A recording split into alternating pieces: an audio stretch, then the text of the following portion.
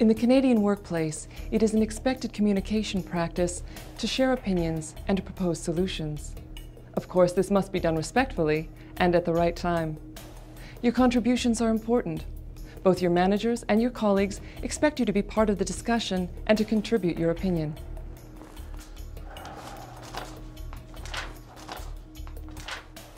Huh. So, thoughts? The file is complete. All the entries are correct. Now, this entry here seems strange. Did you ask the client about it? I called the client. She said not to worry. It's her business, not for me to worry about, so I agreed. She's not been transparent. This is the third time. What do you think's going on? I'm not sure it's my place. You're in charge. You know best. Yes, I know, but... By sharing informed opinions, we help the client and the company.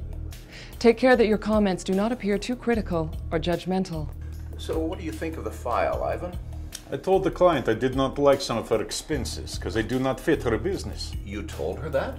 Well, we are her accountant. She has to be honest with us. Well, yes, she does, but you shouldn't judge her. She is the client. We need to practice being less abrupt. We want to calmly find out why she's doing the things she's doing, while not be accusatory. Ask her to clarify her expenses. Why you Canadians dance around? She is wrong. We can't judge. We haven't got all the facts yet.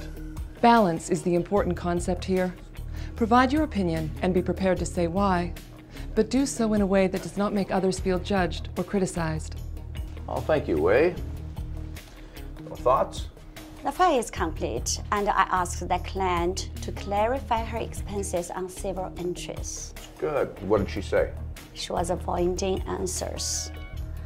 I don't know her business and wasn't sure how something should fit into the ledger. Well, if you're not sure, ask her about her business. Most business owners love to talk about what they do. I'm concerned about her transparency, so I will try that. Okay, and if you still have a concern after your talk, then that's an issue that I will have to deal with. Okay, good. So have a talk with her. Your manager needs to hear your insights, since you are the person closest to the job or the client. One result of sharing your opinion will be improved customer service.